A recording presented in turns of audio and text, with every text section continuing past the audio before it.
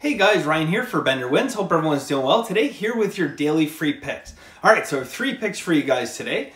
Let's get right into it today because the first pick is at 1 p.m. So I'm going to have this up about an hour and 20 minutes before the first pitch.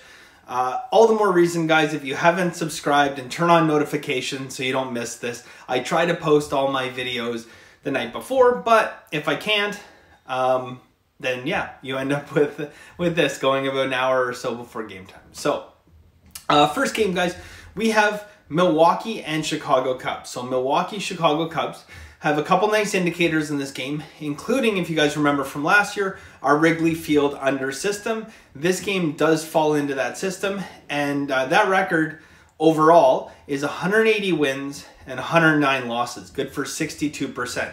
So very, very strong. Now, this was probably close to being a 2-unit play, except for one factor. And that factor is CB Buckner behind the plate. He's not a horrible under umpire, but he's certainly not a good under umpire. So we're just going to do a 1-unit play on that, guys. We're going to get that line, depending on your book, you might have to move this line, but we're going to go under 10, laying minus 120, okay? So we're going under 10, laying minus 120 in that game.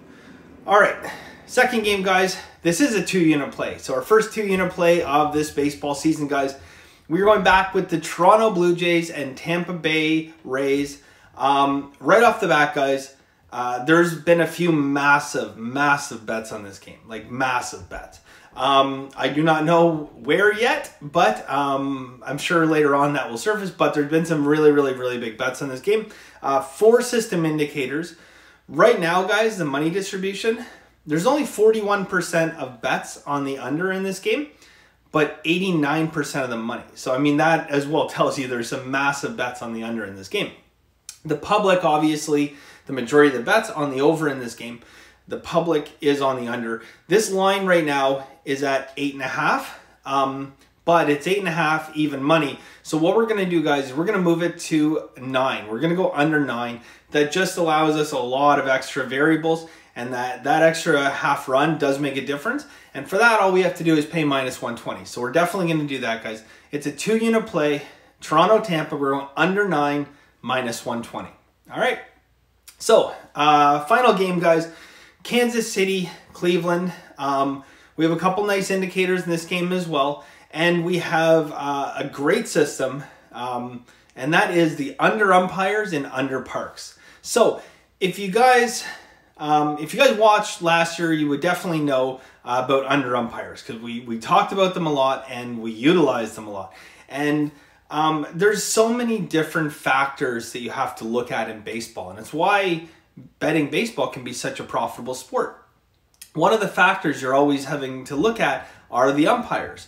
It's very hard to bet a game if you don't know who the umpires are.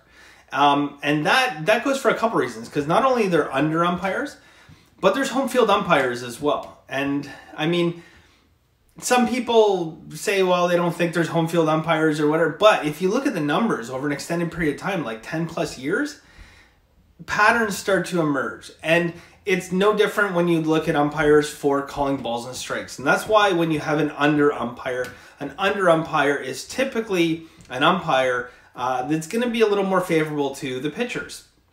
Give them those strikes on the corner, make the borderline calls. When you have an over umpire, those are umpires that are typically much tighter strike zones. The batters can be more patient. They're getting more favorable counts to hit the ball with. So in this case, guys, we have Andy Fletcher, who is an under umpire. If you bet every single one of Andy Fletcher's games to go under, you'd be profitable. Okay, so that's without any other systems or anything.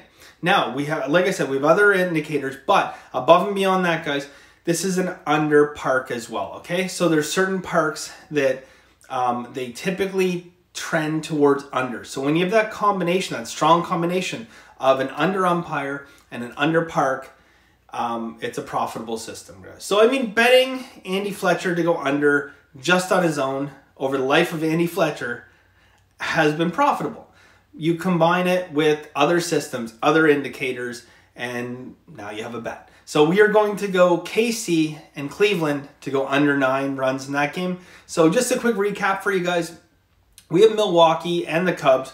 Wrigley Field under. We are going under 10 at -120. We have Toronto Blue Jays, Tampa Bay Rays going under 9, -120. And we have Kansas City and we have Cleveland to go under 9. Thank you guys. We will be back tomorrow with another video. I'll try to post it later tonight if I can. And as always, guys, have a very lucky day.